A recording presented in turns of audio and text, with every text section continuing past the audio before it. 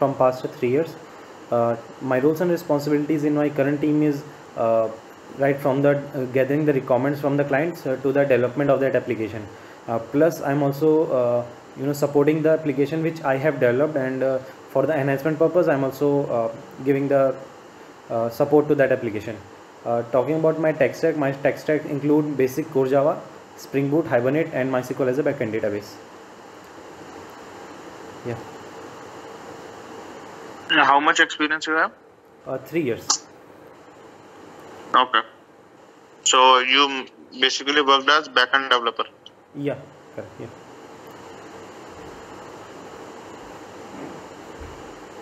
Okay, so you aware of Java8?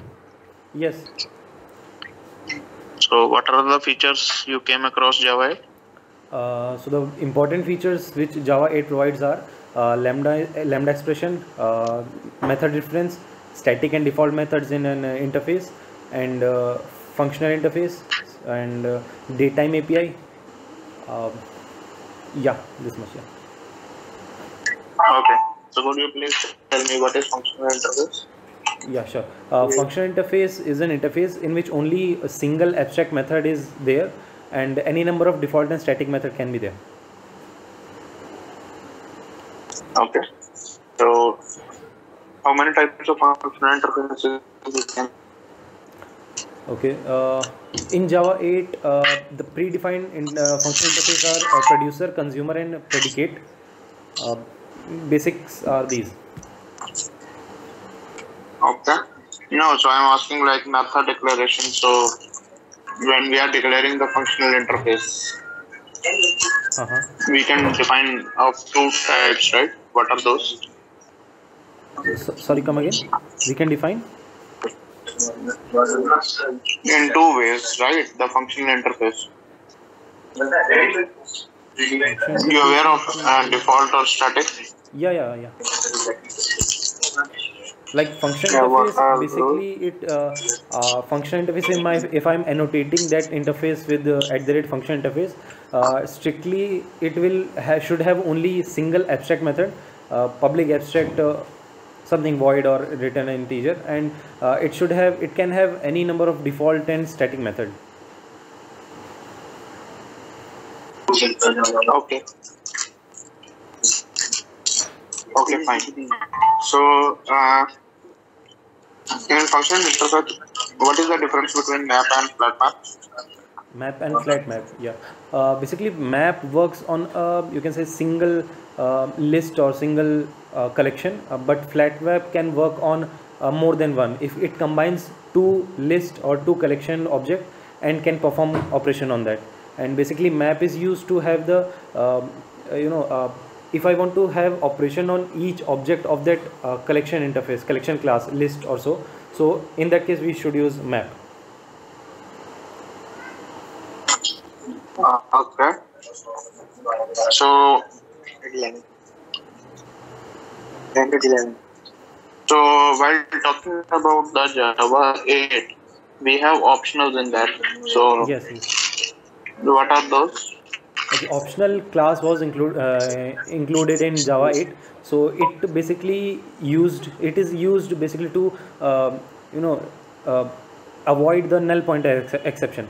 And suppose I'm in generics, optional in generics, I can have a list of integer. So if any null pointer occurs, so optional class can handle that. It is to avoid the null pointer exception. Okay. You know about method referencing?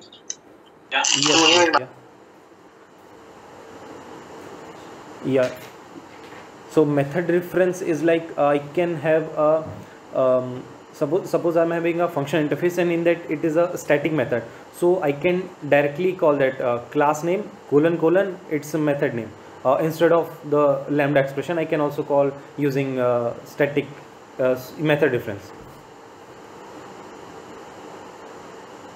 Okay, so how we'll symbolize that?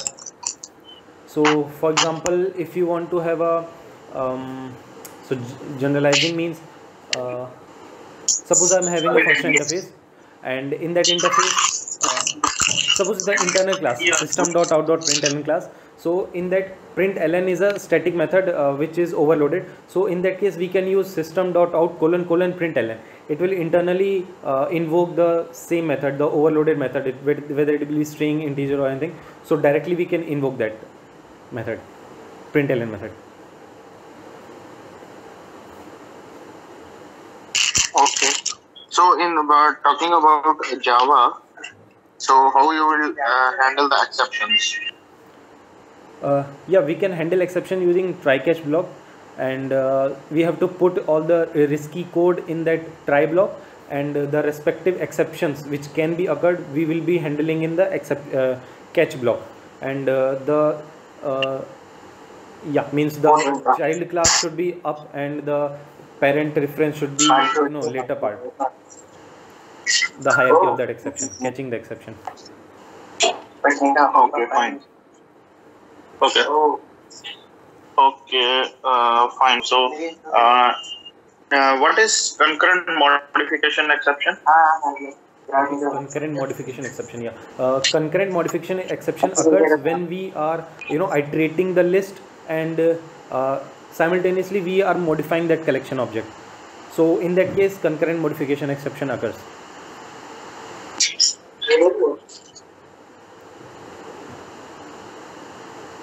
So okay, so how to resolve that? We can resolve that like we can resolve that using iterator. Like I can have the list dot iterator, and I can iterate through that iterator, and or else we can have a concurrent what we say, concurrency part of that collection object. Suppose for array list there is array on copy-write array list, and for set same copy on write set. So we can have concurrent method for the okay. Yeah, got it. Yeah, fine. Okay. You worked on Spring Boot also, right? yes, I have worked on. Yeah. So what's the difference between Spring Boot and Spring? Yeah, basically the basic difference is in Spring we have to configure a lot of things.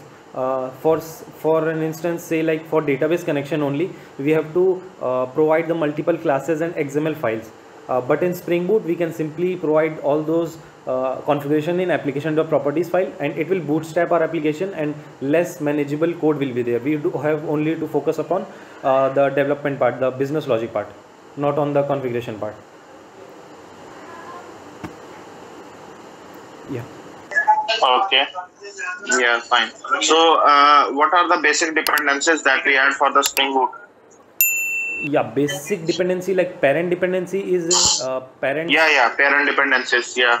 Yeah, Spring means Spring there are some things that will make Spring Boot separate from Spring, right? So there are some dependencies that we add. So what are those?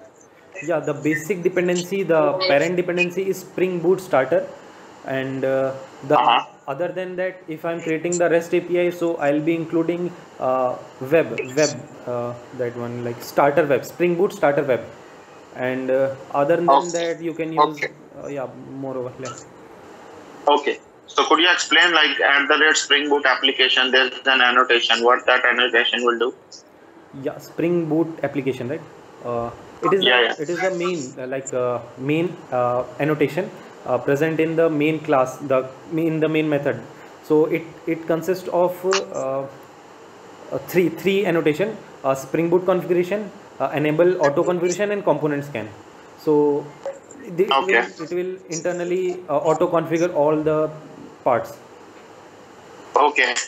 So if we want to exclude any of the predefined dependencies like by the Spring, and I don't want those things, so how I will remove those dependencies? You can simply annotate the main class using component scan, and we can have exclude parameter in that. So by excluding that type of classes, we can have that. Okay, fine. Okay. So what other annotations you have used in your Spring Boot application?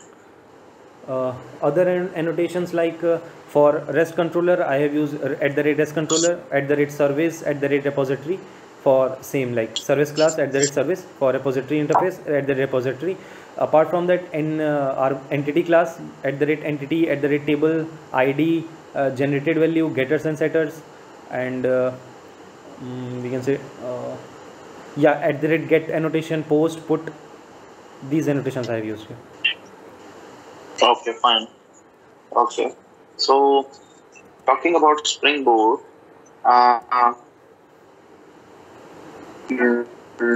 okay. So, what is at the rate qualifier will do? At the rate qualifier, okay. Yeah, this annotation is used when we have a, like I say, ambiguity in the bean configuration.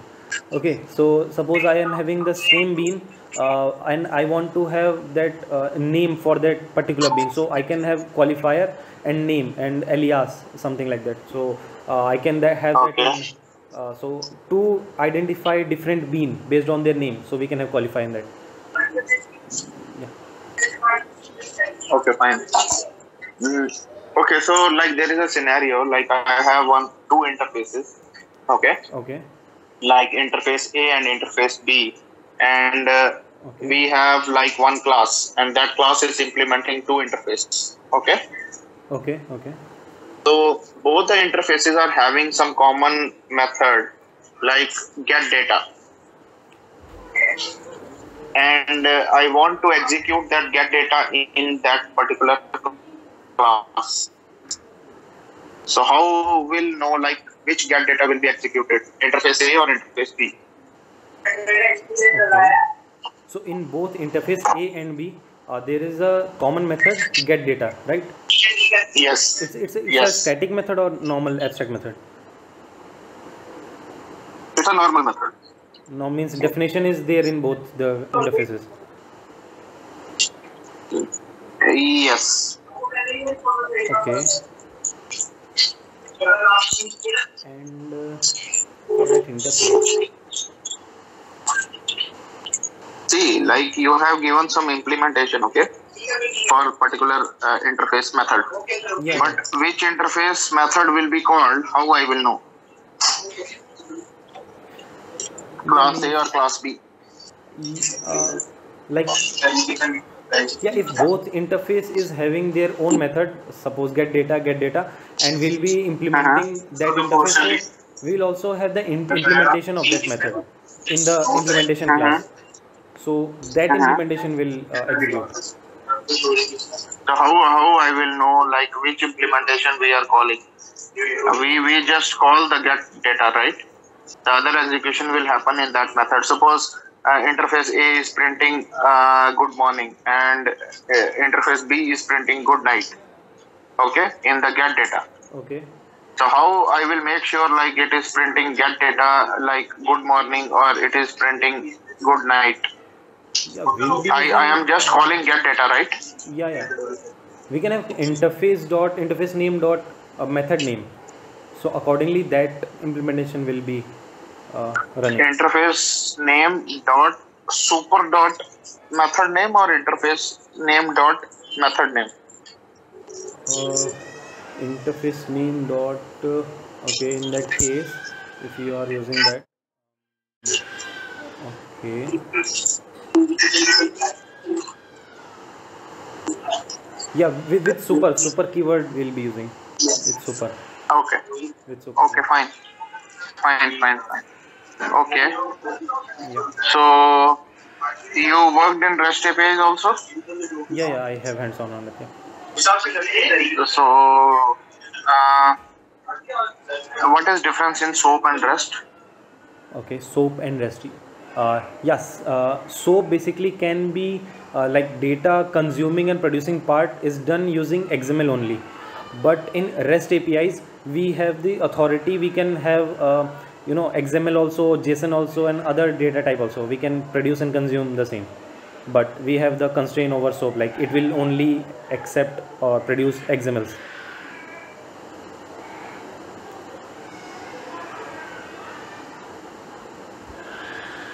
Basic advantage is this. What does 200 status mean? 200 is okay, like accepted. 403? 403. 403 means I'm not sure. I think not created 403. 401. Sorry, I'm not aware of these methods. HTTP return type. 401.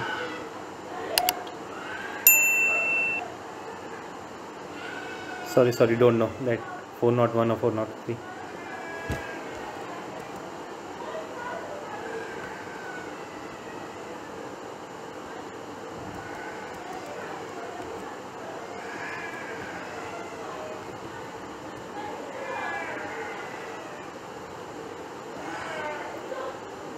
Okay, fine, no issues. So, have you heard about @controller advice? Controller advice. Uh-huh. No. Okay, so I think you know. Okay, have you worked on Angular also? Any of the front end projects? Moreover, I was involved into backend part, but for front end part, I have exposure to only Okay, fine. HTML and CSS type things. And Okay, fine. So, any of the DevOps for functionality, you know? Yeah, I have worked on that Jenkins part. Jenkins and Jenkins part, okay. yeah. Like basic understanding, I Okay. have how is pipeline. So, created. you have Git also? We are using SVN. Sorry? SVN. We are using SVN. Selenium? SVN, Subversion Network. Okay, SVN. Yeah. Okay, so you haven't moved to Git yet? No. We are still using SVN. Okay, fine. Like in future, we'll be working like we are migrating to microservices. So in that case, we will be moving to GitLab. Okay. So, how you will do the deployment through Jenkins? As you are using SVN and Jenkins also, so you must be using CI/CD pipelines, right?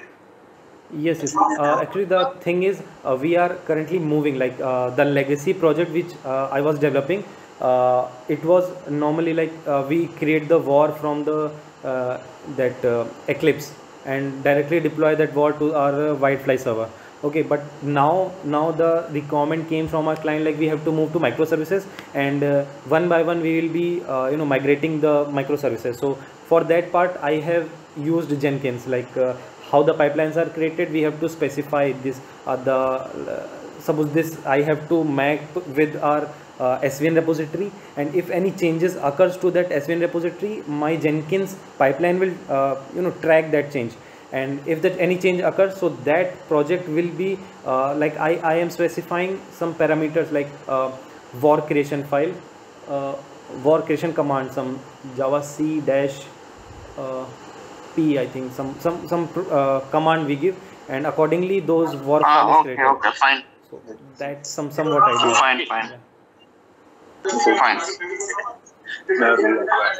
Okay, so I think I'm done from my side. So you have any questions?